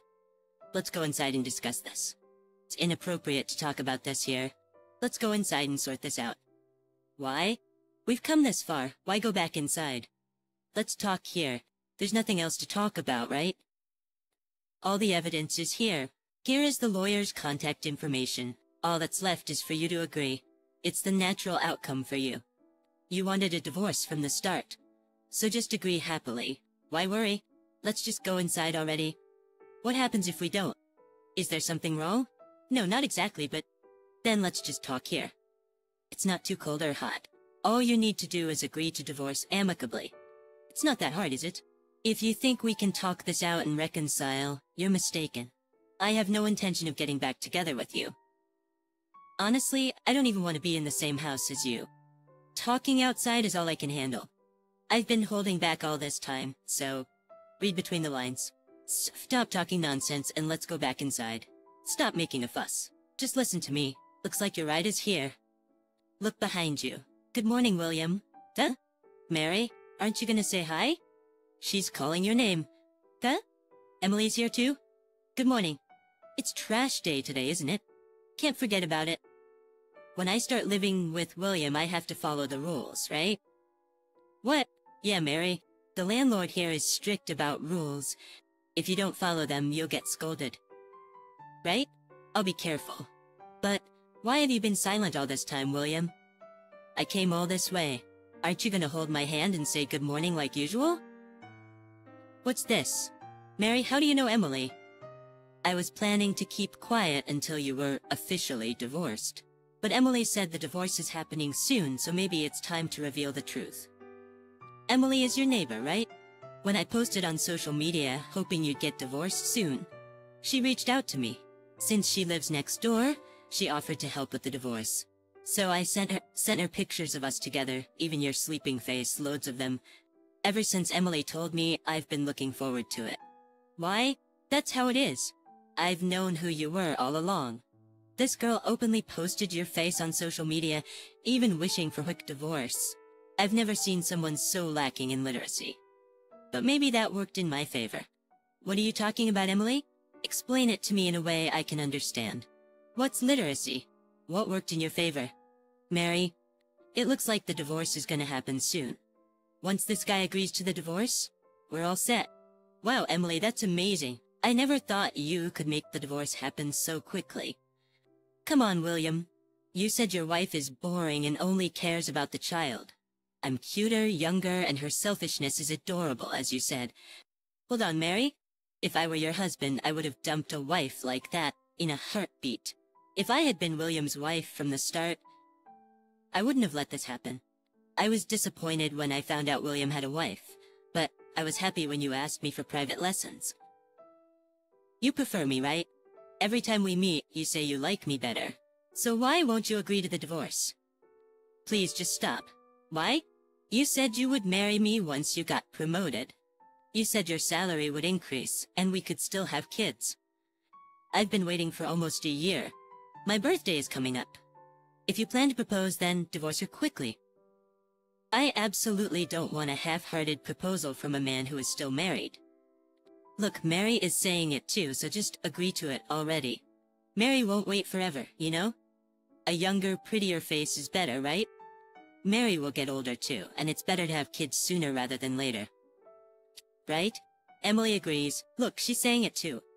You've grown apart from your wife, haven't you? I heard your daughter is already 5. Your wife can manage on her own. She's a nurse, right? She'll be fine. Here, these are the divorce papers with your wife's name. It might be easier for you to make up your mind, Mary. Why don't you have William check it? Wait, okay, here you go, William. Beth? What's wrong? The wife's name is Emily. Wait, what? Emily is William's wife? They have the same name? Stop it, enough already. What's going on? What's happening here? Watching the two, I couldn't help but burst into laughter. That was too funny. Why is Emily laughing? What's so funny? Hey Mary, you still... Don't you get it? Huh? What? You're starting to understand, but can't put it into words, right? If you say it out loud, you'll have to admit you were deceived. I've had enough. Tell me, what have I been deceived about? I'm not just the woman next door, I'm his wife. The unattractive old lady who only cares about her child. The wife you've been mocking all this time, that's me. No way.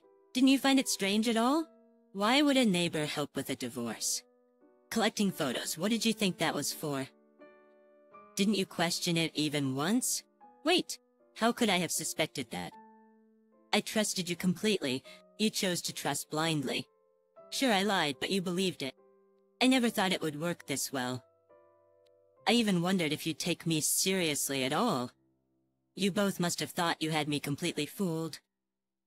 Thanks to you, I was able to collect the kind of photos William had. You didn't think such photos existed, right? Since they came from the person involved, of course I knew. That's awful. You tricked me? Sounds terrible when you put it like that.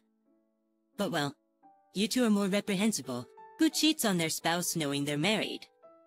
Thankfully, there's a system for people like you. I'll gladly use it. Don't mess with me. What you did is the worst. Lying so casually. You just said it, right? It's wrong for children to lie, but okay for adults. You teach Olivia not to lie, then what about you? You're doing the opposite of what you preach. You can't possibly think it's only okay for you. Of course not. I know I'm in the wrong too. But this was the only way. Olivia understands that. Plus, as I showed earlier, your mother and my mother know too. That's what's so annoying. Oh well, it doesn't matter anymore. Look behind you. Huh? Mom, William, you better brace yourself. And with that, William's mother-in-law appeared from behind and slapped William's cheek. Ow! Your pain will heal if left alone. It's nothing, compared to the suffering Emily and Olivia went through. Do you even realize the awful things you've done? Hey, who's this lady? You're William's mistress, right? You knew he had a family, yet you still got involved. William is at fault for approaching you, but you could have rejected him. That would have spared everyone this pain. Enough, William.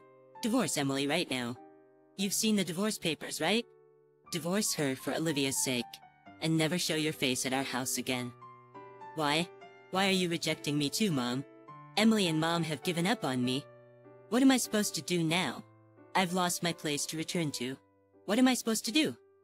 Hey, William. I'm here, aren't I? We can always be together. So just divorce your wife quickly, and let's be together. Shut up. It's all your fault for flirting with me in the first place. I was fully aware I had a family, yet you're the one who swayed my resolve. Everything is your fault. What? Are you kidding me? If that was the case, you shouldn't have approached me from the start. And what do you mean I flirted with you? That's ridiculous. You're the one who looked at me that way, right? Well, whatever. I'm over it. Do whatever you want. I don't care about you anymore. Bye. With that, Mary quickly left the scene. Before I knew it, the landlord had also disappeared, leaving just me, William, and his mother-in-law. That's the situation. I've said all I needed to say, so I'm going home now. Oh, William, let me tell you something. Emily has already consulted a lawyer. No matter how much you struggle, there's no escape. Be prepared for that. Come on, Emily, let's go. We need to pack your things. William, go to work. You're an adult. Emily and I will take refuge, so don't expect to see us again. Guided by his mother-in-law, I went back to my apartment to pack my things. Around noon, I received a tearful call from William, who must have gone to the office. Hey, what should I do? Mary reportedly told my boss that I've been harassing her. It's not true, but I'm about to be investigated. What do you think I should do? Hey, do you really think I can answer that? This has nothing to do with me anymore. It's a problem between you and Mary. Oh, by the way, I've been blocked, so can you pass a message to Mary? I've reported everything to your family, so make sure to pay child support. That's awful. That's how it is, so don't call me anymore. Good luck. Wait for me. I hung up the phone mid-conversation and refused to answer any further calls. Long time no see. Really, it's been a while, Emily. I'm sorry for all the trouble William has caused. It's okay. It's all settled now and you're not to blame. I appreciate you saying that. Did you manage to finalize the divorce process? Yes, I did. William got fired for falsely accusing Mary. I thought so. He was ranting about it earlier. He was ranting about that when he came to our house. He came over even though you told him not to. Yes, he did.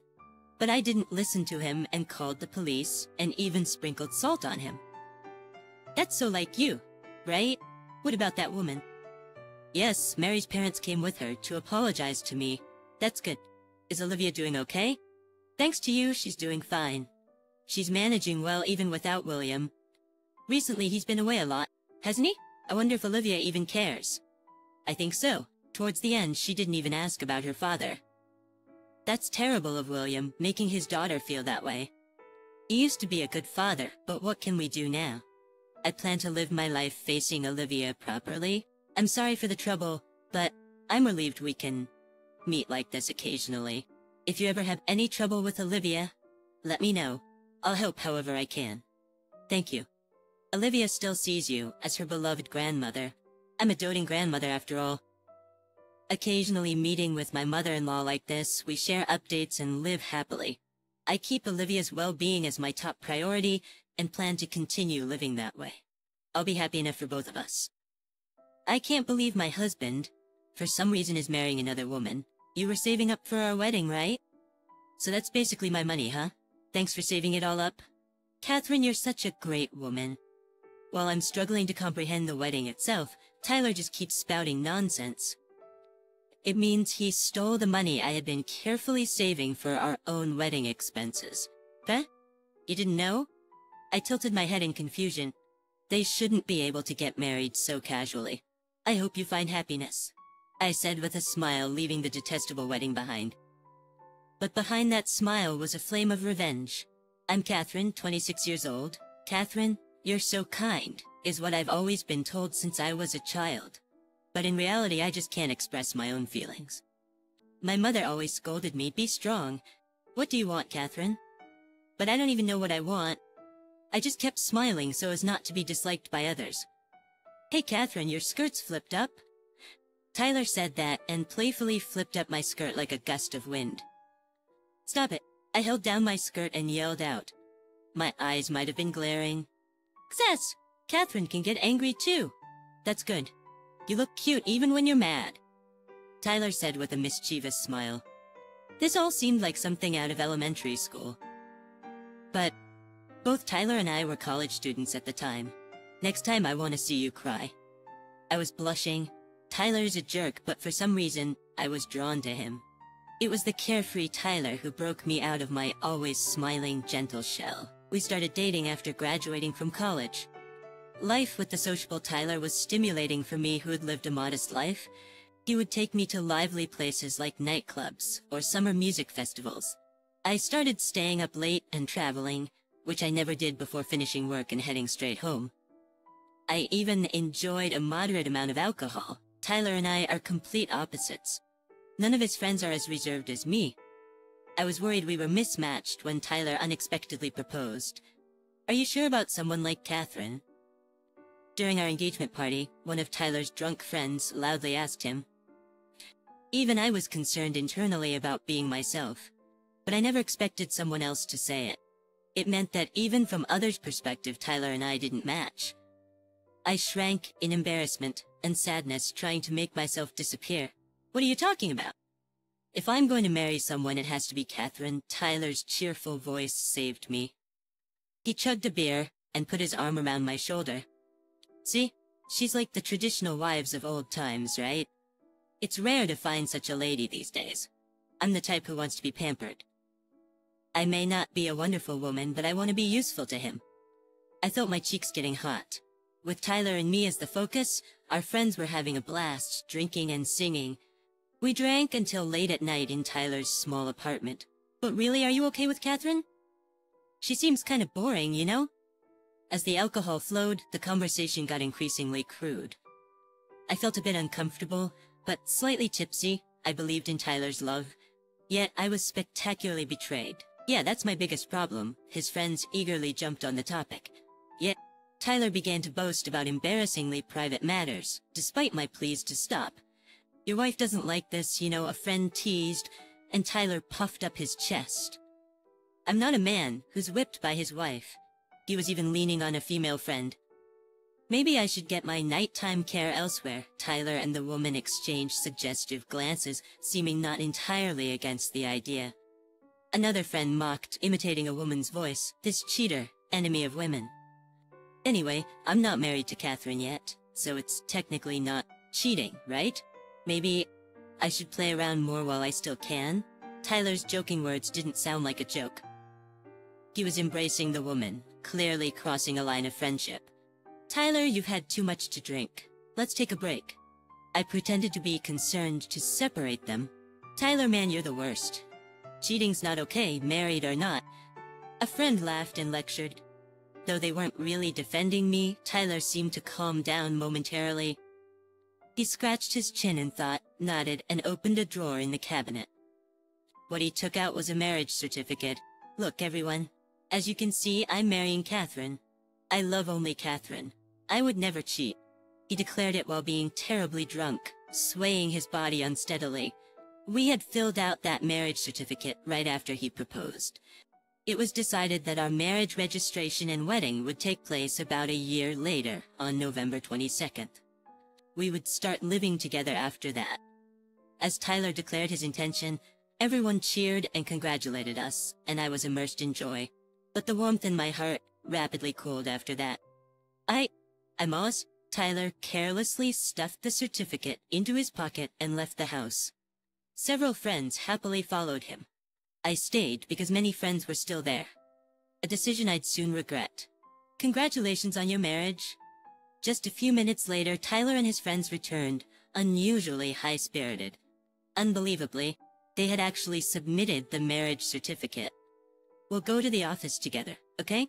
Our happy promise was shattered by a drunken whim, and the next day, after the friends had left, I silently cleaned the terribly messy room. Empty cans were scattered even to the bathroom, food spills everywhere, a depressing sight. After a while, Tyler woke up, but I didn't want to see his face. As I silently cleaned, Tyler came up to me, sensing something was wrong. "What's up, are you upset?" It bothers me when someone isn't enjoying themselves with everyone. My friends are your friends, right? I wish you would get along with them. Thank you for cleaning up. You're such a traditional wife, always so considerate. If I'm going to marry, it has to be you, Catherine. Seriously, I love you. I was disgusted by his smooth talk, but felt my heart soften as he embraced me with his large frame. I'm really sorry about last night. I know you're not into wild parties. How about we go for a relaxed date at the aquarium next time? Yeah. Despite everything, Tyler is kind. No use crying over spilled milk. We can just make our wedding day our anniversary. I was thinking of a modest ceremony, but Tyler would probably want to invite a lot of friends. He's the type who wants to enjoy his big day in a flashy way. A wedding is a once-in-a-lifetime event. I want to make it a memorable day that will stay in our hearts forever. I started getting more excited about the wedding. Then we finally booked the wedding. But that's when Tyler's behavior began to change. You didn't really like hanging out with everyone for drinks, did you? You don't have to force yourself anymore. I'll go by myself. Tyler still hangs out a lot with his friends, but he stopped inviting me. I'm grateful, but also worried because there are many women among his friends. It's okay. I want to go with you. No, you don't have to come. The vibe gets bad when you are around, not getting into the mood. Sorry, but I don't like it when you drink until late at night with lots of girls around. Tyler, usually so cheerful, turns serious. Who do you think you are? Acting like you own me? If you keep butting in, we can break up right now. I clamped my mouth shut. Is it really okay for us to move forward like this? Are you really okay getting married? Even my mom, who I hadn't consulted, started to worry. Maybe my anxiety was showing. It's okay, I replied with a smile, but my mom didn't smile back. I think he's a really nice guy, sociable, but you're the one who knows him best, Catherine. Don't you think there's something off? You know the saying, keep both eyes open before marriage and one eye closed after. You need to really see Tyler clearly now. It's okay, it's okay. I interrupted her. His brightness, which I lack, is attractive. He's shown me so many new worlds. And don't worry about the wedding expenses. I've been saving up. I'm not a kid anymore, and I won't be a burden to you, Mom. There's nothing to worry about. I didn't want to trouble my always anxious mother any further. I'm no longer a child to be scolded by my parents. Tyler and I will be fine. I kept repeating that in my mind. Then recently, the usually cold Tyler suddenly became kind. Catherine is really a good woman, he said. I blushed at his heartfelt words. I had no doubts that we would smoothly proceed to our wedding. But then one Sunday, I received a strange call from one of Tyler's friends. The wedding has started. Aren't you coming, Catherine? Forget the past, let's all drink together. Our wedding was still a long way off. It sounded like a casual invitation. Maybe another drinking party to celebrate us. I asked for the location and rushed there. What I saw was beyond comprehension. A real wedding was happening. Tyler, dressed in a tuxedo, was being congratulated as the groom. A rented restaurant was filled with friends, all merry with drinks. As I froze at the entrance, one of his friends cheerfully approached me. You're late, he said. Tyler, in a great mood, frowned. Hey, look, an uninvited woman showed up. Next to him, the bride, Katie. One of his friends laughed loudly. I remember once at a drinking party, Tyler and Katie were getting too cozy. Their closeness was uncomfortable, but now it all makes sense. Looking around the venue, I found Tyler and Katie looking demure. This wasn't a bad joke. It was a real wedding. What's going on? I managed to ask in a shaky voice. Tyler, without a hint of remorse, answered casually, It's a wedding. You thought we were still dating? You're joking, right? Tyler laughed so hard, he held his stomach. Wow, you're really naive. You're perfect for our wedding. Naive and easy to manipulate. Tyler patted my back mockingly. Then he whispered in my ear, I really loved you, you know? Because you're such a good woman. A woman like you I've never met before. Normally those would be sweet words, but they felt so sarcastic. But you know, it's boring. You're happy being called a good woman? Hilarious. It means you're convenient, you know? I only dated you for fun, but in the end, you were just about the money. Thanks, Catherine. Your money made this fancy wedding possible. His words hit me like a lightning bolt. Could it be? No, that's impossible. But I couldn't be hesitant anymore. The unbelievable was happening. Did you use my savings? Bingo. Embarrassed, sad, but more than anything furious. A boiling rage surged up from within me. I'd never hated someone so much in my life. Hey, you were saving for our wedding, right? So it's my money, right? Thanks for hoarding it for me. You're really a good woman, Catherine. Tyler's words were like a slap in the face. I'll be happy enough for both of us. I understood what Tyler meant. But it was absurd. Huh? You didn't know? I tilted my head and just stated the fact. You can't marry Katie, you know? Tyler looked clueless, making me burst into laughter. He's the naive one. The wedding, more like an extension of a drinking party, was loud, but everyone was dressed up. I, crashing in casual clothes, must have looked like a pathetic ex-girlfriend.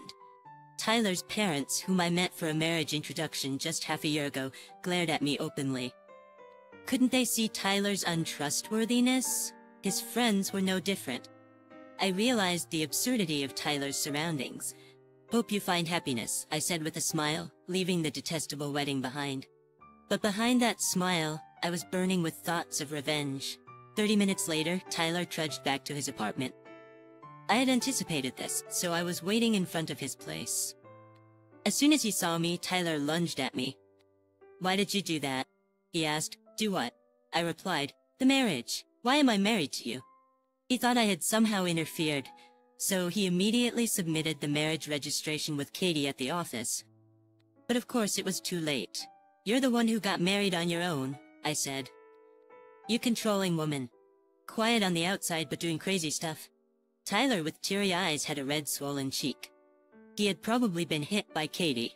It's you who did things on your own, Tyler, I continued. You're the one who submitted the marriage certificate. Duh, why would I do such a thing? Tyler asked. I thrust my smartphone in his face and played a video. It showed the day Tyler and I registered our marriage. I'll make Catherine happy for a lifetime. He was shouting something unimaginable in the current situation. A drunk Tyler and his friends had submitted the marriage certificate on a whim, an undeniable fact. And he had completely forgotten about this significant life event. No way. Tyler snatched my phone and repeatedly watched the short video. This video had been posted on social media by one of his friends. It was one of those posts that automatically delete after 24 hours. So by the time Tyler and his friends sobered up, it was no longer visible. Reluctantly but technically, it was our marriage registration day. Thinking it would become a funny story years later, I had saved the video. But the power of self-deception is scary. I never imagined Tyler had forgotten he was married. Love is blind, they say, but my eyes were severely clouded. Tyler, always appearing fun and sparkling, was just an irresponsible, flippant man. Get a divorce quickly, I exclaimed. Why should I be married to someone like you? Tyler started to throw a fit, shifting all the blame. I regretted marrying such a man, but what's done is done. Might as well use this situation. This situation is fine, but I have a condition. Tyler fell silent for a moment. Return my money? It's an obvious request. But Tyler approached me, his face red with anger. Duh? I already spent it. You're such a miser. Like I said before, you were saving for our wedding, right? So it's my money. Well, the bride changed, huh? When I checked online banking, Tyler had taken over $60,000 on. This was not just the money saved since our engagement, but what I had been saving since starting work. It's not your money. It's theft, I said firmly.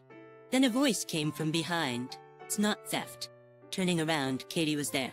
Tyler quickly covered his swollen cheek, but Katie seemed to be in a good mood again. They had apparently had a dispute about not being able to marry, but Katie had come back to Tyler. What? You didn't know?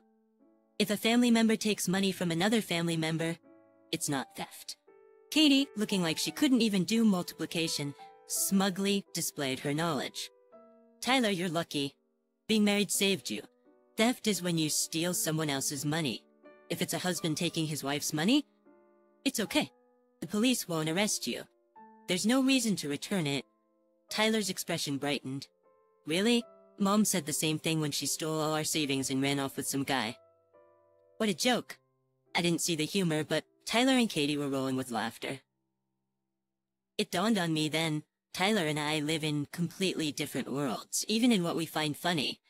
Hey, I want to know something. How did you withdraw the money? Tyler puffed out his chest and explained, Remember when you told me you were saving money for our wedding? I almost laughed at how serious you were. But then I thought, if you're saving for me, I should take it, right? So I borrowed your passbook. Tyler had grown bored of me despite our engagement, but he found me useful. When he was being kind to me for a while, he had been searching my room for the passbook. He apparently peeked at my PIN when I was using the ATM. I see. Tyler bowed his head slightly. Thanks for marrying me. This $30,000 is like a wedding gift to me and Katie, right? I asked again, determined. So, how did you withdraw the money? I checked the transactions, and it looks like $30,000 was withdrawn all at once at the bank. Maybe Tyler disguised himself as a woman and went to the bank, but that would be too obvious.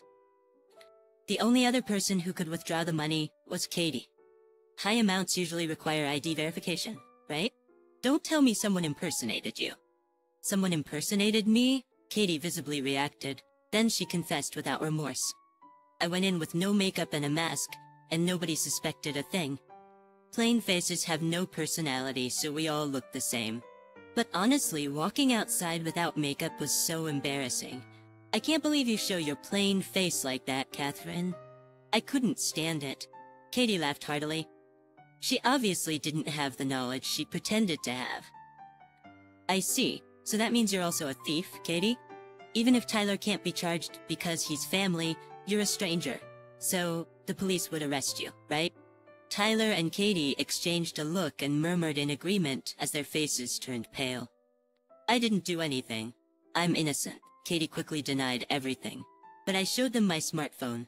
I've been recording everything. Katie's face went pale and she slumped. She finally gave in and hung her head. Sorry, she muttered softly. Sorry, please forgive me. I just did what Tyler told me. I didn't mean any harm. We needed money to get married, so I just... Don't make it sound like I'm the bad guy. It was Katie who complained about not having money. I just came up with a plan to take Catherine's money. You said Catherine never gets angry, no matter what. This is different. Why do I have to be the thief?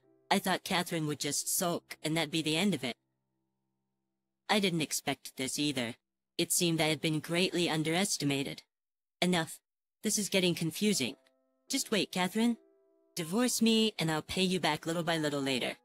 No way. I can't trust a thief. I'll divorce you any time, but only after you return all the money. Tyler clenched his teeth. Katie let out a shriek. Divorce quickly. We can't get married otherwise. I got married to Tyler on his own accord, and I want a divorce too. But only after I get my money back. There's no way we can return $30,000. You are young. If you work hard together, you two can save $60,000 quickly. I did it alone, after all. We don't have time for that. I'm pregnant. It turned out Tyler planned to have fun before our wedding, but he got his fling pregnant, so I was unceremoniously dumped. Apparently they had no money, not even for the wedding, moving into a new apartment, or even childbirth expenses. You were really careless to get pregnant. Don't you think about the future? Once the child is born, you can't prioritize yourself anymore. It's not just about having fun, you know? I couldn't help but throw some common sense at the irresponsible couple. I felt like a concerned aunt. Will these kids be alright? I wondered, feeling pity. The child is innocent, but that doesn't mean I'll forgive Tyler and Katie. Katie, once so bold, started crying and Tyler lay prostrate on the concrete ground. After that, I turned Tyler and Katie over to the police. Family theft might not be criminally chargeable, but civil litigation is another matter. I wasn't gonna let them off easily. Then there was the infidelity during marriage. And since Tyler got his affair partner Katie pregnant, I demanded alimony too. I even claimed the cancellation fee for our wedding. I have no money, why are you trying to milk me dry? Tyler cried out in anger, but I told him, this is how the real world works. If everyone lived as selfishly as Tyler, the world would fall apart. The $60,000 Katie's father fronted was safely returned. With the money returned and Katie showing remorse, she got a suspended sentence. Of course, I am also demanding alimony from Katie for the affair. Ruining people's happiness for fun? You have a terrible personality. How much money do you want? A heavily pregnant Katie confronted me. I thought she came to apologize, but instead she said this. It's only right to get back the money that was stolen. And I didn't demand alimony because I wanted more money. Katie, you are the one who did wrong, and you have to pay the money you owe. I responded politely, but Katie just wailed and cried. After getting the $60,000 back, I divorced Tyler. Tyler and Katie apparently got married, but their honeymoon period was anything but sweet. They had no money and were living with Katie's father. He paid the $60,000 and was making sure they repaid it by watching them strictly. Both worked at a factory owned by a friend of Katie's father, not allowed to slack off or enjoy any entertainment. Katie, being healthy, wasn't given a break until just before childbirth. Tyler tried to escape several times, but was caught and returned to this prison. Tyler and Katie blamed each other for their predicament. I heard from Katie's father, who pays me monthly. I wish I could just get rid of a daughter like that. But the unborn child is innocent, and I have to make sure Catherine gets her payments. Katie's mother had run away with family money and a lover, so her father had a strong aversion to his daughter doing something similar. Tyler's parents were unreliable, so I was grateful for Katie's father's help. After such harsh treatment, heartbroken, I returned to my parents' house. I expected comfort from my mother, but she scolded me instead. Pull yourself together. Tears welled up in my eyes. I had taken my mother's unconditional acceptance for granted. My mother gently hugged me as I tried to hold back tears. Catherine, you're kind. Being quiet and nice isn't bad, but you have to value your own feelings too. I had been putting on a brave face to confront Tyler and Katie. The tears I had been holding back flowed freely. Mom, I'm sorry. It's okay, you did well. I had always been afraid of my stern mother. I avoided her, not wanting to be scolded at this age, but she has always been my biggest supporter. I spent some time at my parents' home, feeling like a child again. I ate my mother's delicious cooking to my heart's content, and fought with my father over watching sports programs. I wanted to stay with them forever, but I moved out to live on my own. I want to build a new family someday. I've always avoided trying new things, but now I'm determined to actively move forward.